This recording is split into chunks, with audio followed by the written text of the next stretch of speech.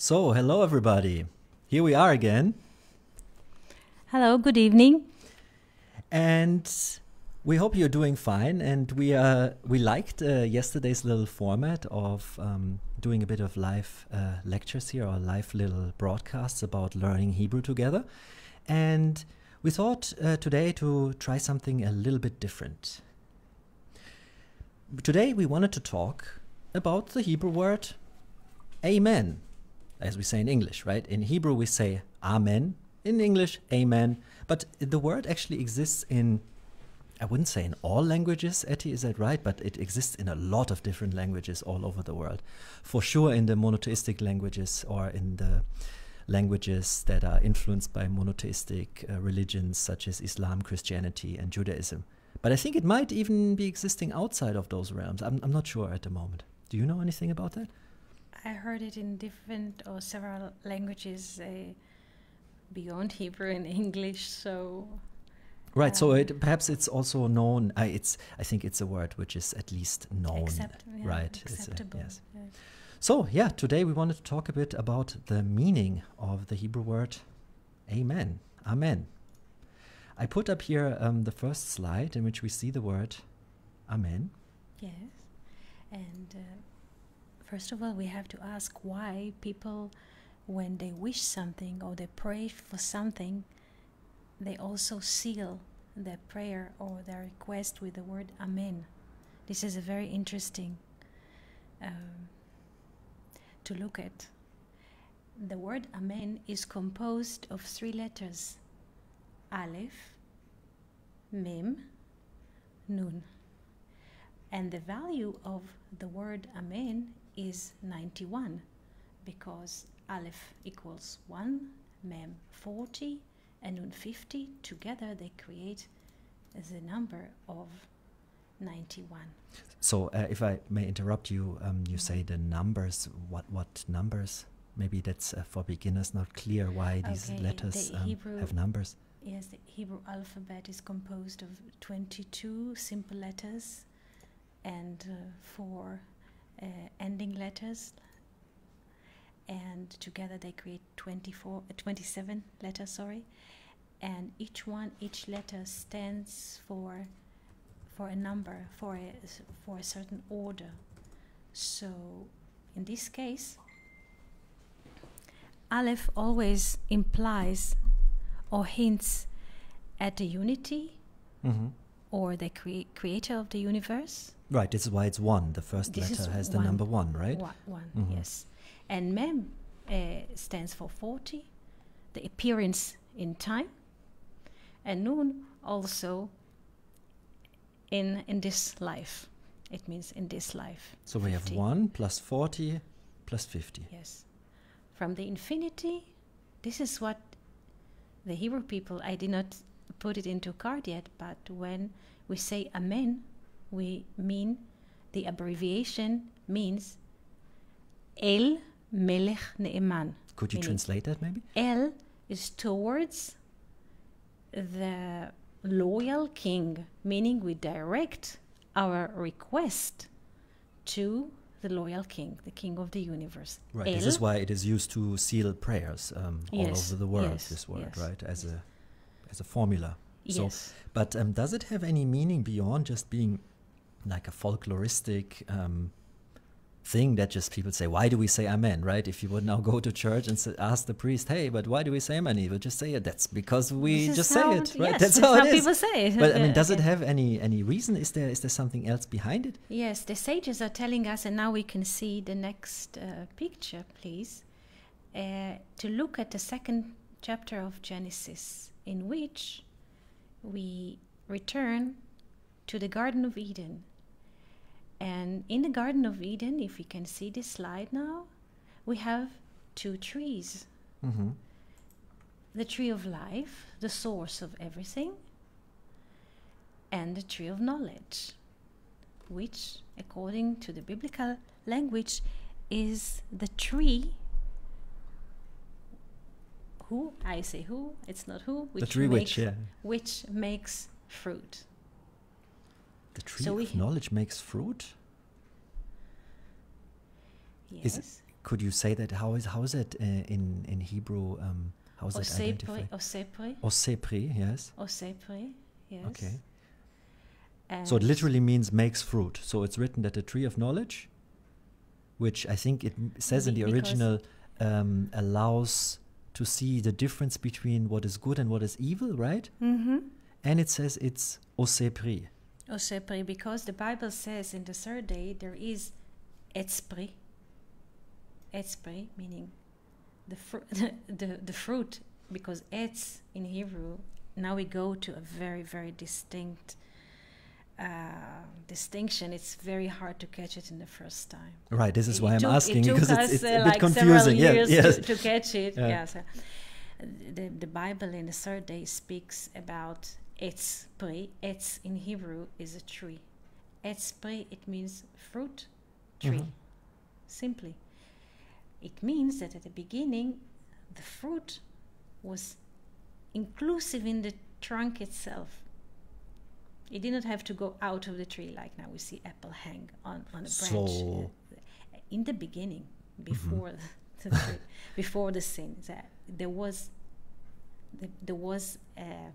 a notion of etspri.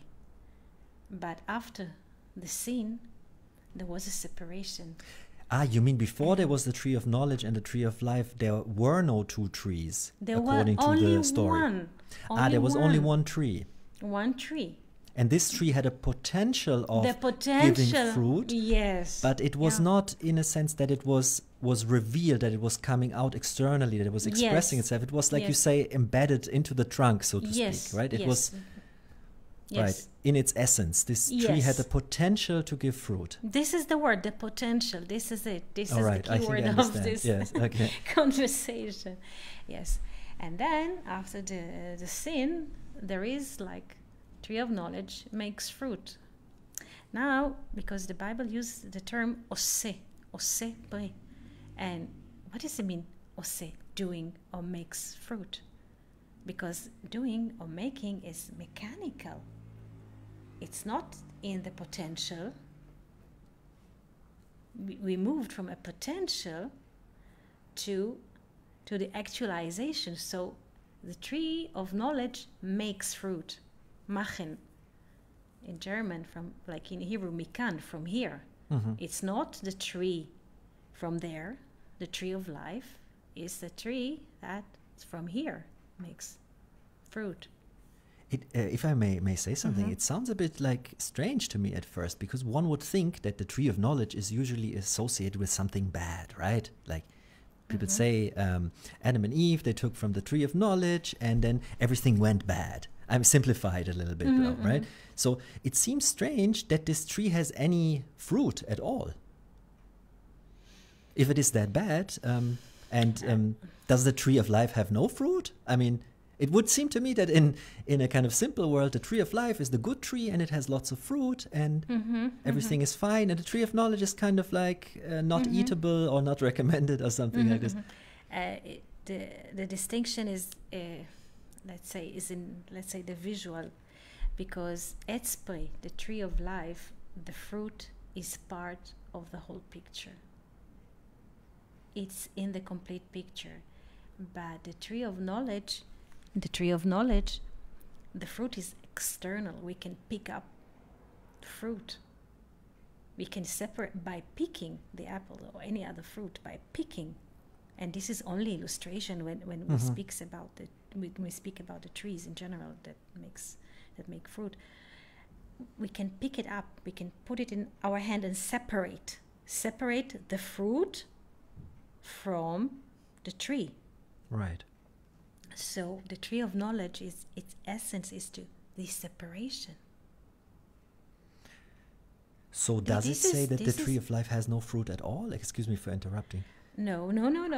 The tree, in the tree of life, the fruit is already inclusive in the tree itself. So as in the previous tree that existed before there was a separation into two trees. Yes. The tree of life it's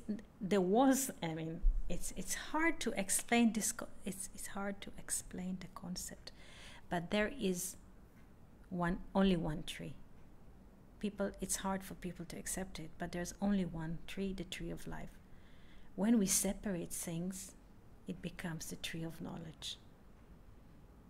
When we speak about warm and cold, bad and good, night and day, this is already a distinction. This is the dualism. There's only one tree. When we make the separation, the way we view things, we cut it. We cut the tree of knowledge from the tree of life.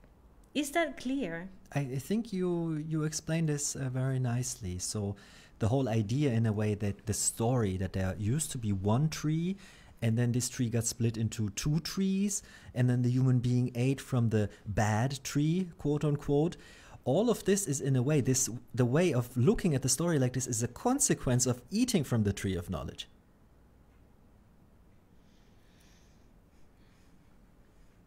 Would you say that's an acceptable way to put it? Once people eat, the thing is that, what was the sin? To eat from the fruit, and by eating, let's say a person, when he eats an apple, so he sees a nice apple in the market, he buys a few apples, put him in a nice basket, put it at home on the table, he eats an apple.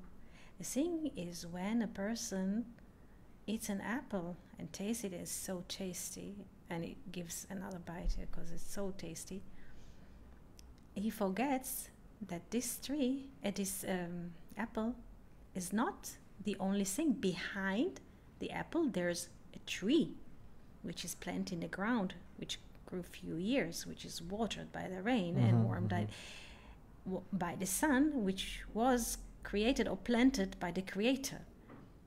Right, so there's a whole process in a way. There's a whole process. When people disconnect the product from the process, let's say the apple is the product. It's very interesting that in the Hebrew language, the word fruit, pori, has the gematria of 290, which is same value of the word tsar, narrow. So once we take only the fruit, we narrow everything down to the, how do you say, result. Right. This is why this is associated with the original sin, so to speak, right? Which is all of a bit, as you've mentioned, quite a complicated topic to get into. Maybe we can get back to how is that all related to the word of amen. Maybe we can move to the Might I just put up the next slide here? Yes. Okay.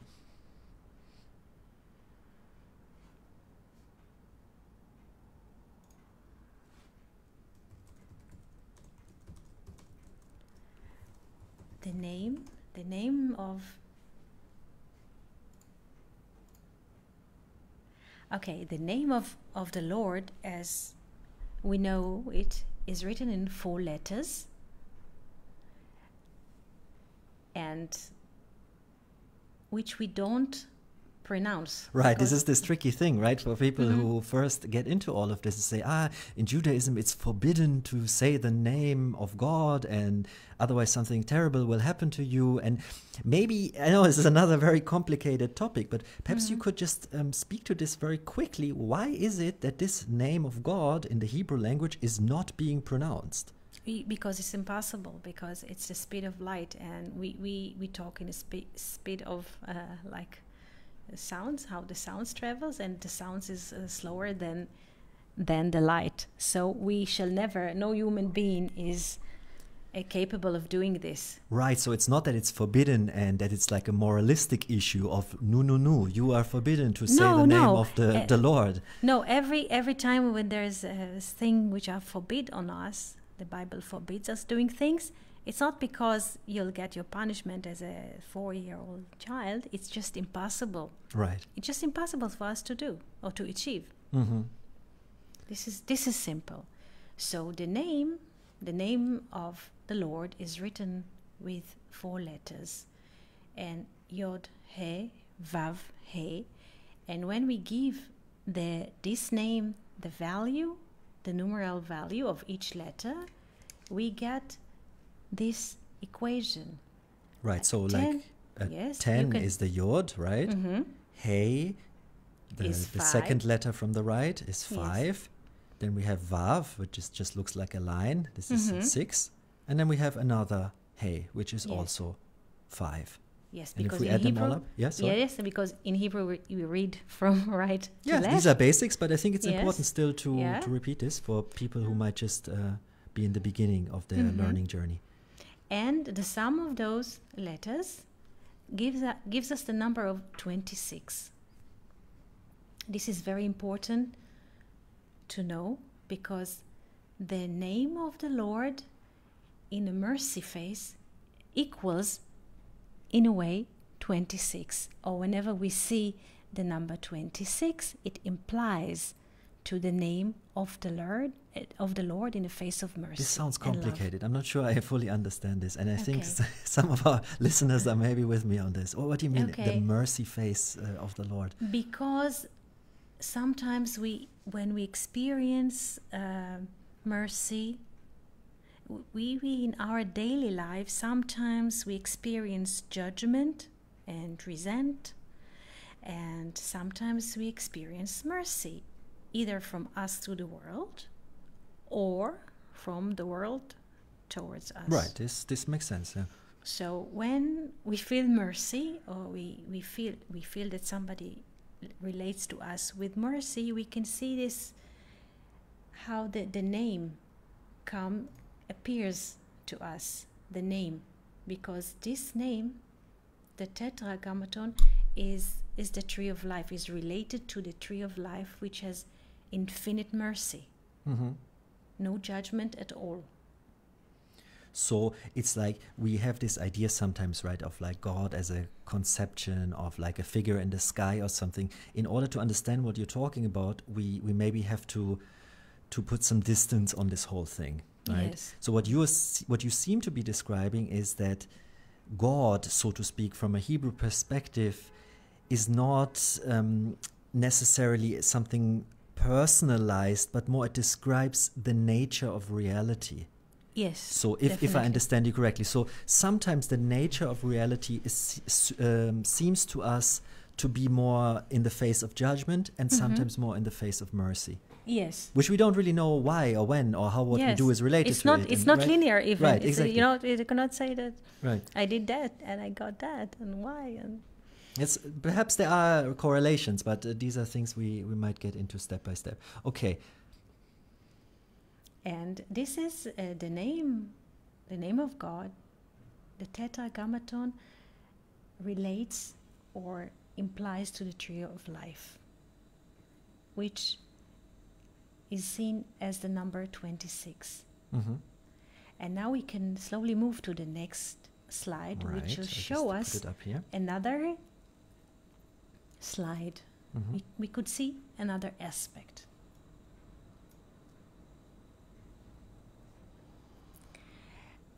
The name that we see now on the slide is Adonai, which is my sovereign.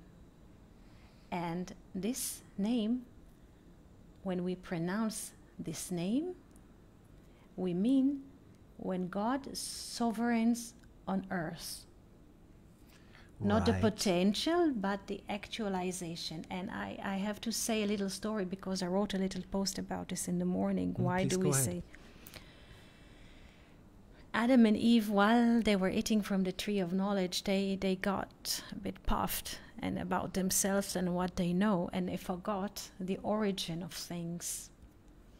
And in order that, and they disconnect themselves from the source, from the origin. And in order that we live here and not forget and correct their first eating from the tree of knowledge, whenever we eat, we bless Baruch Ata Adonai, and so we continue. When we say Baruch Ata Adonai, we mean bless you, second person, present, my sovereign. Meaning, by every eating that we do or drinking, we include the origin, but as a second person, like he is present in our life. We don't forget him. We eat like Adam and Eve, and forget who made all of this possible for us. So when we say Baruch Ata Adonai, bless you, my sovereign, we mean God is present in this moment of eating and drinking, and we connect the eating and drinking to the source. Right, and as a quick grammar aspect, perhaps for people who are just looking at this for the first time, Adon is also like a sir, right? A sir, a normal master, Hebrew language. yes. So, and if you say Adoni in Hebrew, this is sometimes a mistake that learners make, that they say to someone, hey, Mister, my sir. You can confuse the two very quickly, right? So if you'd say, sir, hey, Mister, that would be Adoni. And Adonai would be my sovereign in the divine sense. So this is something to keep in mind when you're visiting Israel or you're learning Hebrew a bit. Interestingly, the name Adonai is related to the tree of knowledge, the tree which makes fruit. As we say before, I know it's a very complex topic and we cannot enter it at once because we have to repeat step by step. it. We have a lot of From time. There is different no angles, broadcast yes. limit on Facebook. We So do more of these lessons, so step by step. So I repeat again, the tree of life it comes as or appears in the name of mercy, like the Tetragrammaton 26, and the tree of knowledge appears in the name of Adonai, which has the value or the volume of 65. Right. So here we again have, I'm just going to go through it slowly, right? Yes, Aleph, from the right to the left, has the value of 1. Then we have the letter Dalet, which has the value of 4. Then we have the letter Nun, which has the value of 50. And at the end, we have the little Yod, which has the value of 10. Yes, and together those letters, they create the number of 65. The question is, again, we shall have to always return to the first core. How does that connect to Amen yes, also? Yeah, right? How did it connect? Yeah. Can we slowly move to the next slide and we should connect all of this together, because it seems fragmented reality, so it's not. Yeah, actually there is a connection. Yes. Believe it or not. Yes. So when we wish or people pray in synagogue or in churches or in their heart or among friends, they have amen parties, yes. They want to actualize things. What happens in those in the process of wishing and sealing with the word amen? There is a connection. We create a connection between the tree of life, which is there, the origin, the image of which all reality streams, and the tree of knowledge, which is from here. We create a connection, again, between the tree of life and the tree of knowledge, which is here. And while we're connecting, we see here the relation in numbers, because the tree of life is symbolized by the number 26. The tree of knowledge is symbolized by the number 65, and we connect those two trees, the potential and the actualization, the tree of life, which is from there, and the tree of knowledge, which is here, with the word amen, because amen is 91, and when we connect the tree of life and the tree of knowledge together, you see they give the sum of 91. This is why we seal every wishing, every prayer with amen, to actualize the life that coming from there, that they will appear here in our life, in our actions. I have a question. I see here how the name has a value of 26, right? And the word Adonai has the value of 65. And those two add up to 91, which is Amen.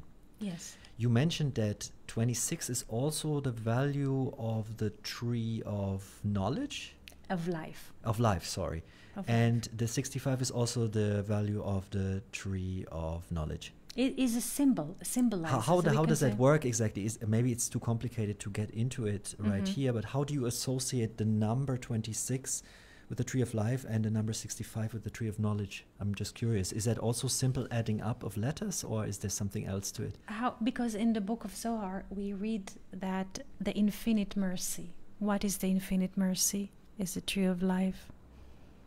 Everything is life in there, the potential, everything exists there, and it appears in the name of Tetragrammaton.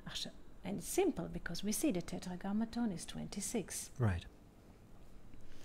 And the tree of knowledge is always related to this world. What do you mean, this is this why they say Adonai in prayers, because but for us it appears as it appears here. Yes. There is a king. Right. There is a king above us. And we are not the king, right? We're not. This is the correction. This is why we always say Baruch Atah.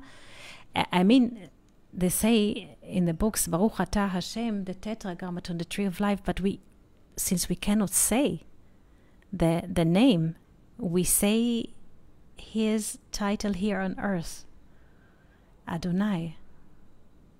It's another complication, but right. Okay, but I understand that it came in the previous conversation before this lesson. Yes, what did you want to ask? Right, I think you explained it more or less, how the 26 stands for the tree of life and the 65 for the tree of knowledge, because these are different aspects of reality, so to speak. Yes, because whenever we eat, when we say we bless, and because what is eating? Eating is not just physical eating, like to eat a sandwich or a fruit. Right. I mean, today it's a very complicated topic for many people. Like, it's very dietary, and there are politics involved with. We should speak about this later in our conversation yes, about the meat eaters and how important it is.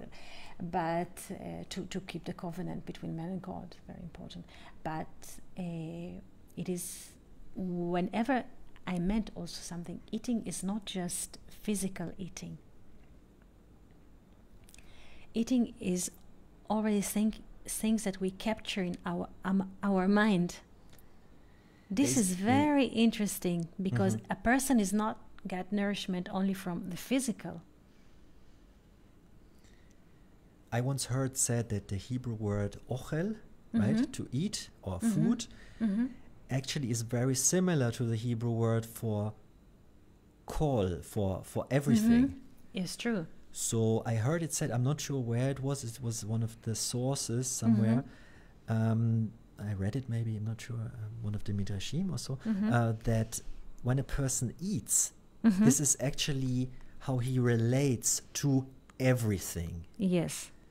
So, and there is a little story also about this, that if you would show a person all the food that he will consume in his whole life at once, this whole mountain of different meals, he would from say baby, no. From baby until yes, from age 0 until 120, right, until the maximum, as you say in Judaism. But if you would show a person all the potential, all the food, he would say, I'm never gonna make it. It's impossible. It's impossible. Right? This is me, and this is the relation to everything, and it's never gonna happen.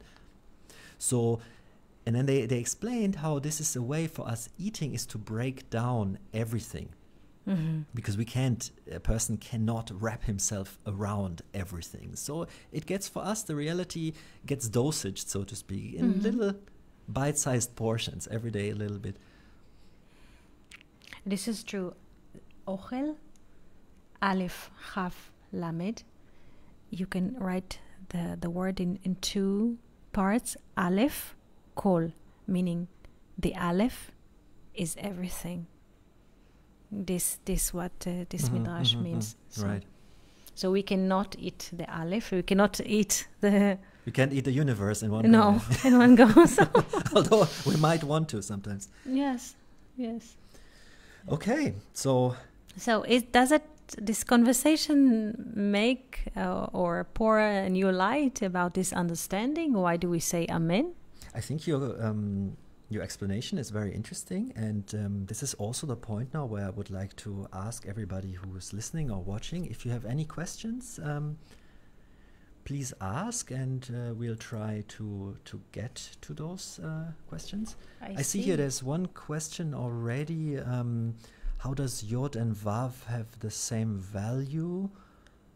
I think they Oh, it's already been clarified, yes, because... I think that yod and the vav, maybe they see it as a line in terms of yes, visual. maybe I'll just switch back quickly to the first, where did we have this with the two trees, with the Tetragrammaton? Yes, here we can see this.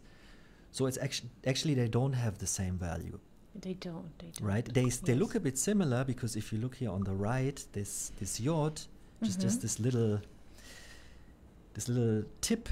Yes, the tip. The sources says that the yod is a tip, is like a drop.